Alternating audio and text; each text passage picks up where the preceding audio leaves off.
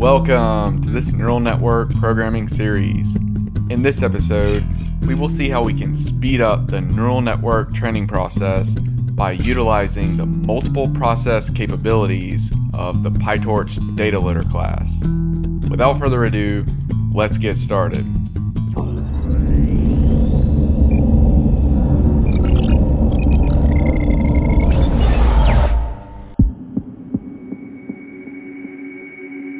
Let's begin by discussing how we can speed up the training process.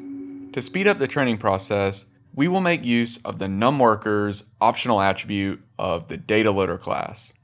The numWorkers attribute tells the DataLoader instance how many subprocesses to use for data loading. By default, the numWorkers value is set to 0, and a value of 0 tells the loader to load the data inside the main process. This means that the training process will work sequentially inside the main process. After a batch is used during the training process and another one is needed, we read the batch data from disk. Now, if we have a worker process, we can make use of the fact that our machine has multiple cores. This means that our next batch can already be loaded and ready to go by the time the main process is ready for another batch. This is where the speed up comes from. The batches are loaded using additional worker processes and are queued up in memory. The natural next question that arises is how many worker processes should we add? There are a lot of factors that can affect the optimal number here, so the best way to find out is to test. So let's look at testing values for the numWorkers attribute. To set up our test, we'll create a list of numWorkers values to try. We'll try the following values: 0, which is the default, 1, 2, 4, 8, and 16. For each of these values, we will vary the batch size by trying the following values. We'll go with 100, 1000, and 10,000 for our batch sizes. For the learning rate, we'll keep it at a constant value of 0.01 for all of the runs. The last thing to mention here about this setup is the fact that we're only going to do a single epoch for each of these runs.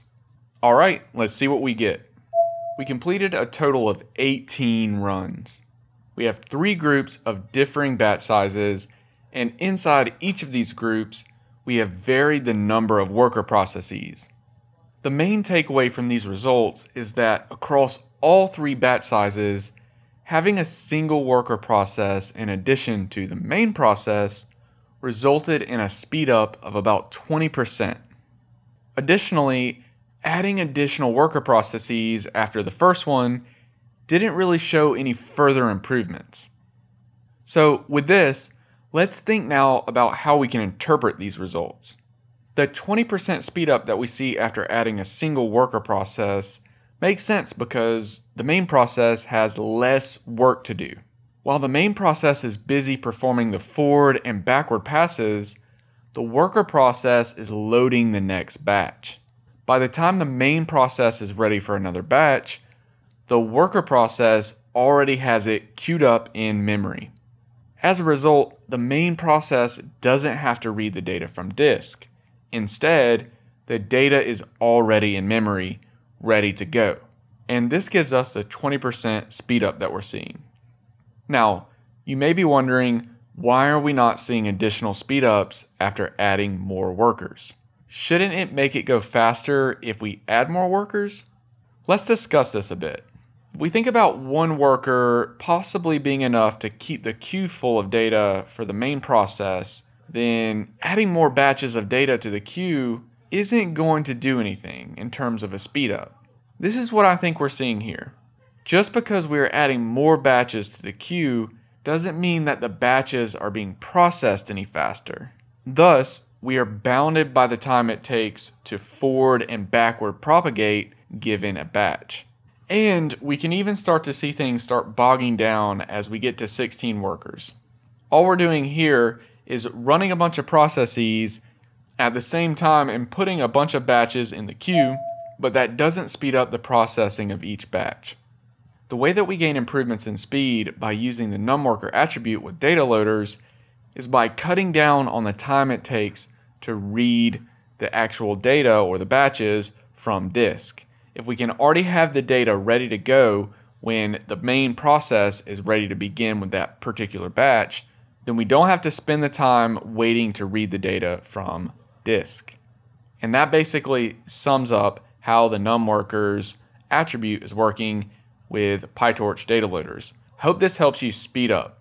If you haven't already, be sure to check out DEEPLIZARD.com, where there's blog posts for each episode. There's even quizzes that you can use to test your understanding of the content. If you didn't know, DEEPLIZARD also has a vlog. The link is in the description, so you can come over and say hello. And don't forget about the DEEPLIZARD HIVEMIND, where you can get exclusive perks and rewards. Thanks for contributing to Collective Intelligence. I'll see you in the next one. What is up? Why is this?